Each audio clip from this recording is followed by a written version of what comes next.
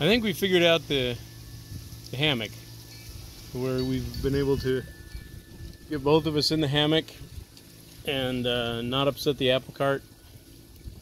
We can lay here on the beach and enjoy our view. So it is a two-person hammock after all. Yeah, two-person hammock. Yep. Enjoyable. Okay. Nice breeze. Bye. Bye.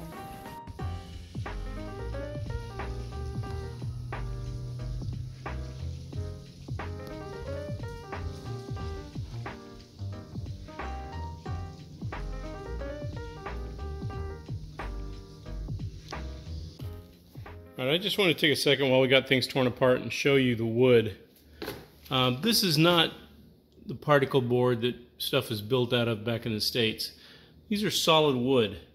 And the wood that goes on the walls, this paneling looking thing over here, this is a piece of that wood. It's basically tongue and groove flooring. This is solid wood that they build things out of. So it's good and bad. It's got pluses and minuses. Number one, it's sturdy. It's harder than all get out. It comes from local trees, so it drinks brackish water, which makes it really hard. It's an incredibly hard wood. It's hard to cut with a chainsaw, let alone anything else. Sawzall just really struggles going through it. And once you put a screw in, it's in for life. They'll break the heads off before they'll back out. So we've had a lot of trouble getting screws out, and we've had to cut some of them off that just didn't come out when we were trying to get them out. You can see you had to cut the heads off the screws here. Anyways, just wanted to show you that the wood here is incredibly hard. And it's termite resistant. This is why they build everything out of this wood. There have been people who have told us that their picture frames that they hang on the wall, they've gone up and touched them and they've just crumbled because the termites have eaten the wood, the picture frame that we bring like from the States. And stuff. Yeah, like the MDF and the picture frames that aren't made locally will get eaten by termites and they'll just disintegrate. But anyways, this is just a quick one about the wood here. So when you're wrapping your spices, make sure that you put them in a good container that doesn't break open mid-transit.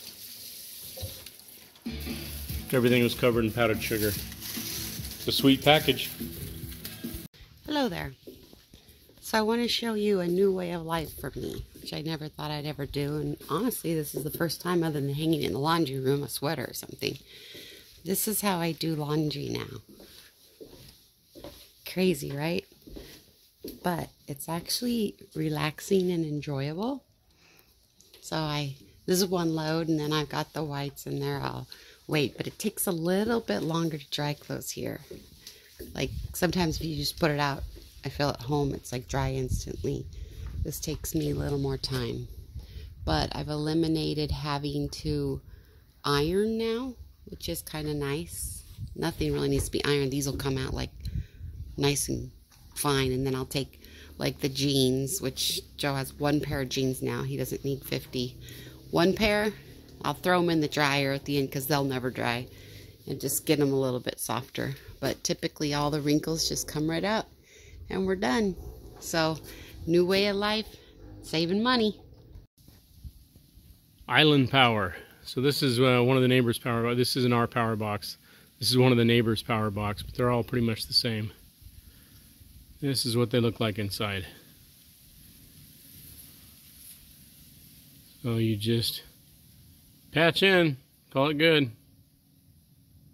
No meter, no nothing like that.